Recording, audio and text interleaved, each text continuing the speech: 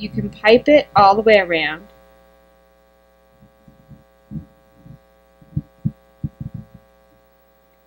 Letting your swag go about so deep and continue around. Or you can break it off at each pin. It's not going to matter, and it's not going to show. What will show is if your swags are different height, so watch that before you attach it. So I'm just turning my turntable as I do this, keeping in mind my swags. Now I'm going to break it off so that you can see the other way that you can do it. I'm also going to check at this point if my swags are the same, and they are. Alright, so I broke it off on the top. To connect it, just start your whorl icing right there, where you broke off, and continue to pipe. Now this is a personal preference. Some people like to break it off at each pin because that way if one of these little swags break, it's only going to take that portion. Other people like to take it all the way around because you get a fluidity going and it's hard to grab that fluidity back sometimes. But that's up to you. Both will work. Neither will you be able to tell when you have the finished product.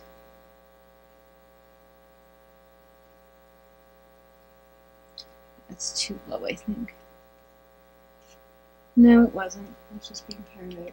I'm just going to take my damp brush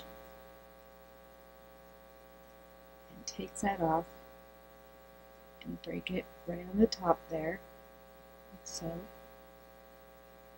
and get that all off. There we go.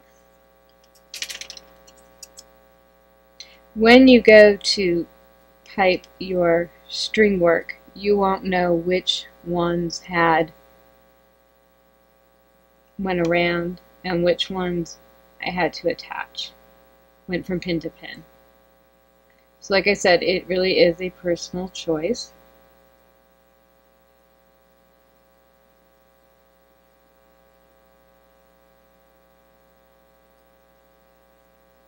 I will tell you this is a very fragile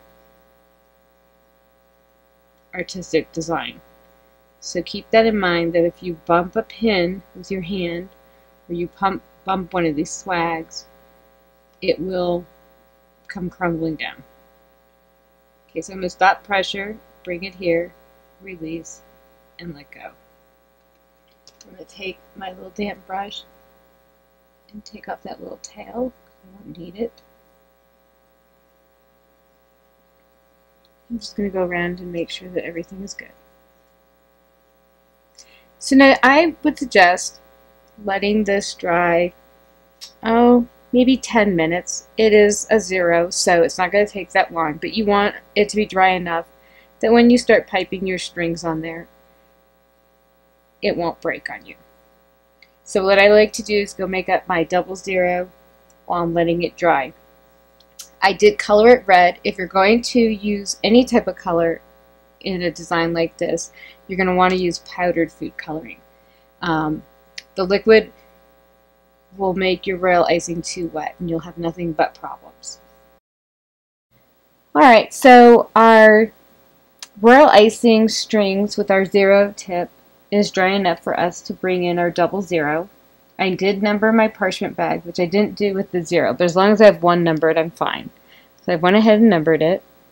You want to start in the center. You can pick any place between any of the pins that you want and start. You want to have good pressure. I find that if I pull out my string, it won't crinkle on me. And then once I get to the base, I'm going to release my pressure.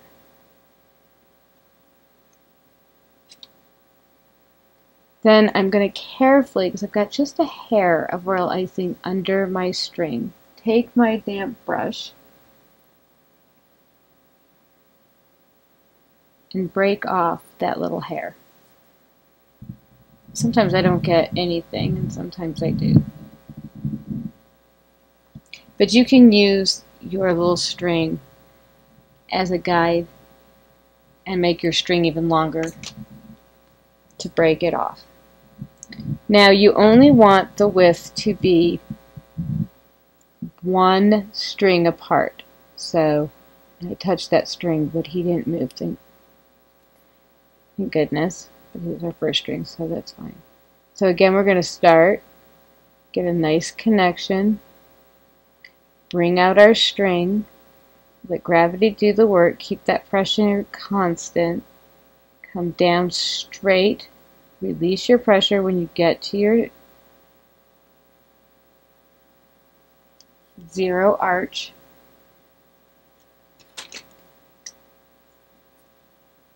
Now keep in mind that these are still fairly wet, so be really gentle if you have to go in and take off those little teeny hairs. Be mindful of where your pins are so that you don't hit them.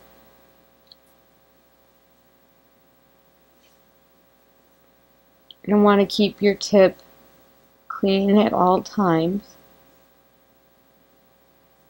And again, we're going to come straight down, release our pressure, and use that string to break off our string. And I just realized I grabbed the 0, so I'm going to take that off. As you can see, that is a much thicker string. It came off pretty easily. Let's try that again with the double 0. I'm going to just very, very carefully take a little scriber and remove that dot. Okay. And the reason I want to remove that dot is I don't want it to bow outward further than the other strings.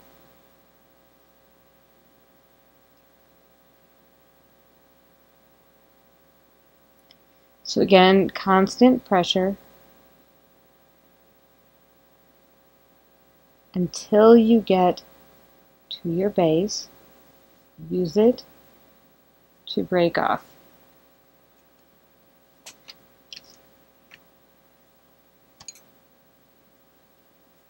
Take your dampened brush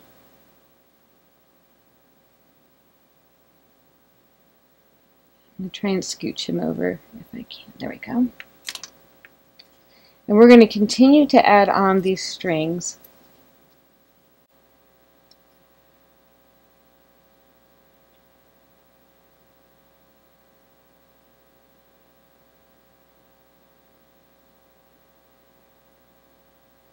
If you release your pressure too soon, that's why they break. Okay, so we're going to release our pressure and go under.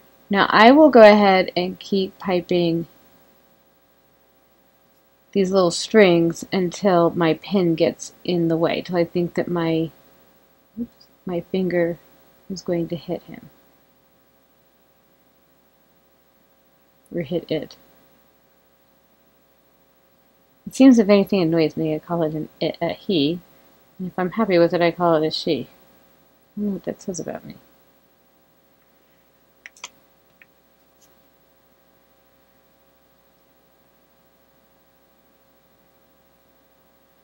Everybody's different. I prefer to pipe with a very small parchment cone because it gives me a lot of control. And it's easier on my hand. But I know there's a lot of people who like to use those featherweight, not heavyweight, bags and make them tight. And that's fine too. Whatever is your preference and works best for you, that's what you should pipe with.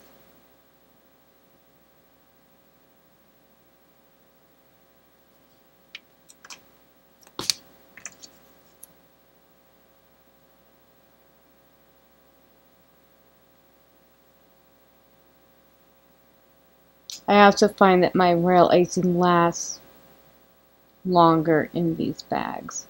Now I am taking this down a tad longer because the pin's in the way, so I'm going to remove the pin as soon as I remove that long string. And I'm going to go in with a bigger brush, I think. Except it's starting to fray on me. I think I've told you guys before, the brushes that I use for royal icing have never been used on anything else. But that being said, because royal icing is the way it is, it frays your brushes, and then you need to get different brushes. You don't want those little hairs getting in the way. And I'm deliberately slowly breaking him off so that I don't take the entire string with me. I'm going to go in with the little guy because the big one seems to be having some problems with his hairs. It's almost ready to come off. He's kind of stubborn, isn't he? Just kind of push him back. There we go. So now we're going to go ahead. I've got about 6 or 7 strings on, I think. To remove your pin. Now my fondant's still really soft, so I don't want to make this hole too big. You just want to pull down your pin, twist it out, and lightly remove it. Now there's a couple of things you can do with these holes. You can skip over and then go back with the same colored fondant and cover them. You can put a decorative piece of gum paste, like a petal or something there. I'm actually going to go back to the 0 tip, and I'm going to pipe an upside down teardrop to look like almost a poinsettia brack. So I'm going to pipe a ball and just go up like so. And I'm probably going to do 2 of those so that it looks like we have a little bit of a pattern going on. You could do a heart, go the other way. But since this is for Christmas, I thought it'd be pretty to have these little red bracts.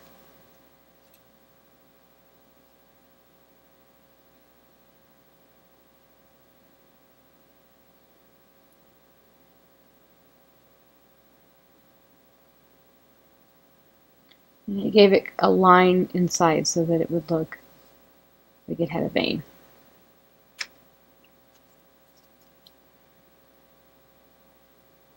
And then you're going to continue to pipe your 00 string work for your Australian Bridgeless String-Work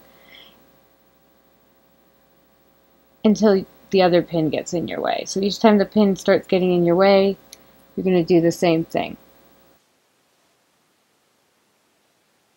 Alright, so we are about at the halfway mark of our cake, and we're going towards the highest point that we have on our design. You're going to want to keep your pressure constant at this point because it's going to be a little bit harder as you go up. Since you're going up gradually, you might not notice it as much. But you do want to keep that in mind when you're making your design. Because if your high point is too high for you to pipe,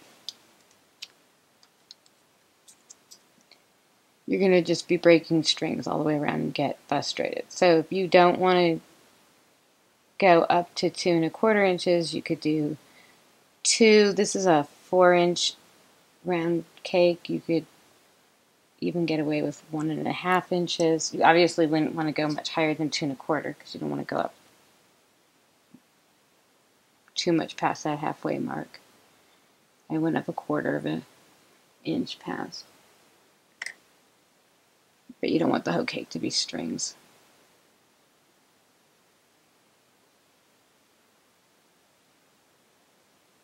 We're just going to take off that little bottom.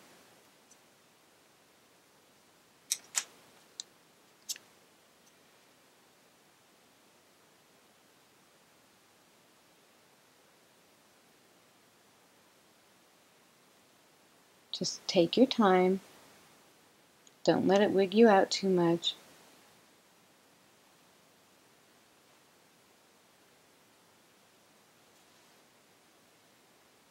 You want to get a great connection at the top, but you don't want a gigantic like snowball up there. But a good connection so that you don't make it all the way down to the bottom of your little swag and find that your string breaks from the top. And that one's just a little bit wet. I don't want to move him, so I'm going to go to this one. The other thing I forgot to tell you is when you're going in to clean up your bottom, you could probably do a couple of strings depending on how fast or slow you are. Well, how fast you are. If they're a tad drier, they're easier to break off and you don't have to worry about moving your string. I think that pin's probably going to get in my way, so I'm going to try this last one. We'll see if the pin gets in my way. And we'll take him out.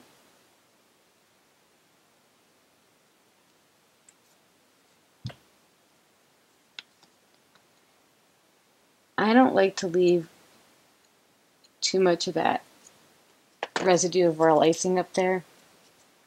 I find I have a hard time getting it to connect to the cake. So if one of my strings breaks or I have a little mark up there because my connection wasn't too good, I will go ahead and just gently take it off.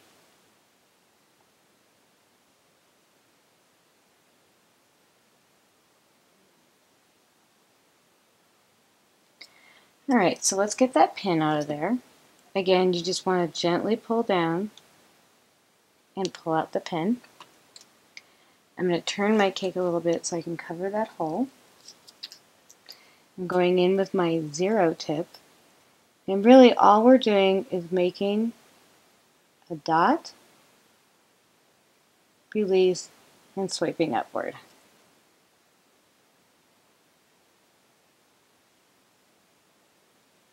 Just like that.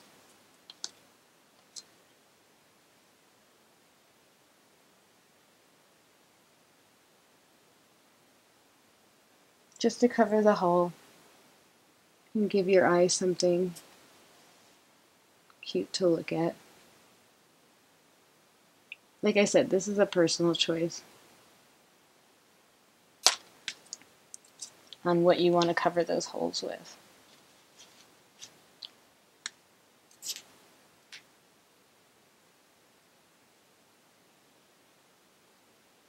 Eventually, if you get to the point where you really enjoy doing this, you can actually put, believe it or not, pins in between your strings and pipe multiple bridgeless string work. That's for another day. The other thing is when you're first starting out, you probably don't want to start with a color like red. I'm losing my voice. Because it will stain if it gets on the cake where you don't want it. If you do find that you've like piped a little dot or a teardrop or whatever you're piping and you get too much, you get a little bit of red in there or you don't like what you piped, you can wait about 15 minutes, gently scrape it off. That way it doesn't stain as much. Sometimes it'll just flake right off. But I will tell you that that's a little bit dangerous because you could end up hitting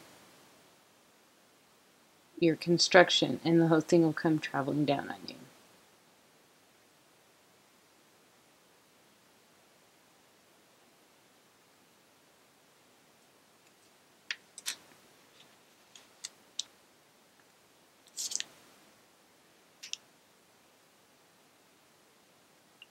So again, make your connection. This is my peak.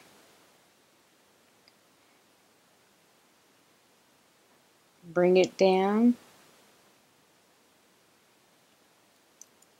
And actually, I was wrong. This is my peak right here. Sometimes it can be a little bit difficult to see your scribed line.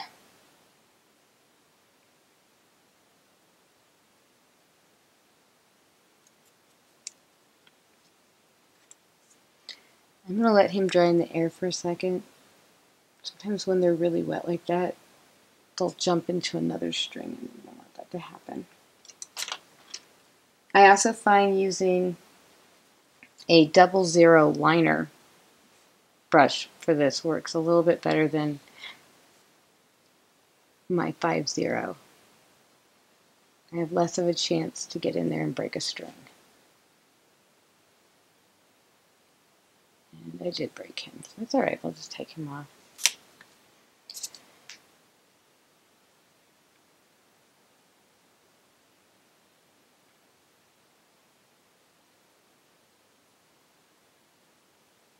We are going to be piping a little bit of a design over the tops of these strings, so if you have a string that you think you can fudge around because it's staying but it's broken, you're going to want to take it off because it'll break when you go to pipe in your design, and it's more difficult to fix a string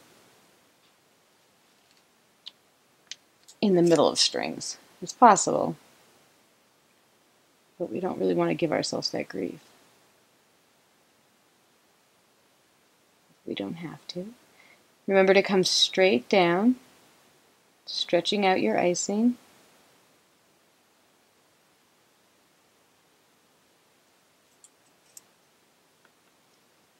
And if you notice that your spacing, like there, I noticed that my spacing wasn't exactly the way I wanted it, so I was able to fix it before I let it go. Another neat trick that you can do is you can hold your string for a few seconds in the air and it will dry a little bit while you're piping. You don't want to hold it too long, but you can hold it a little bit. So I'm going to do one more string for you just so you can understand the concept of when we go to that high point.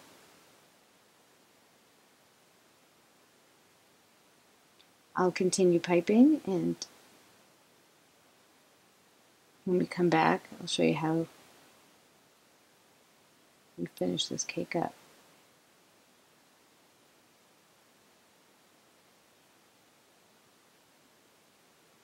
This little guy did not want to come off, does he?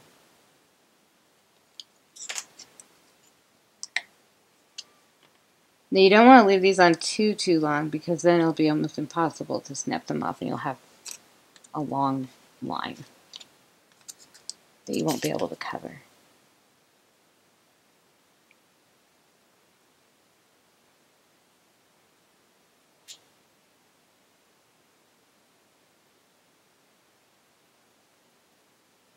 So like I said, stretch your string out, let gravity help you, bring it down, release pressure, and snap off. That one came out a little bit long, but that's okay.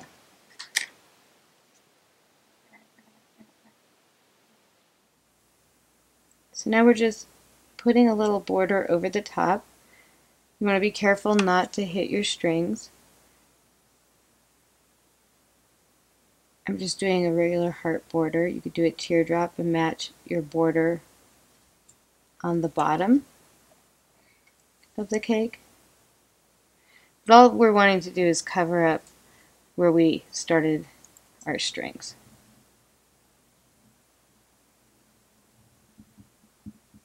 And a heart is just two little teardrops, swipe, and down. So I'll finish doing that and I'll see you when I come back. So we have finally finished our bridgeless string work, and I went ahead and added some pressure piping flowers and leaves to the side and some holly leaves with berries on the top. For the pressure piping, there is a video tutorial on YouTube, and I will make sure that there's a link in the video. I hope you've enjoyed being with me today to do our festive holiday cake.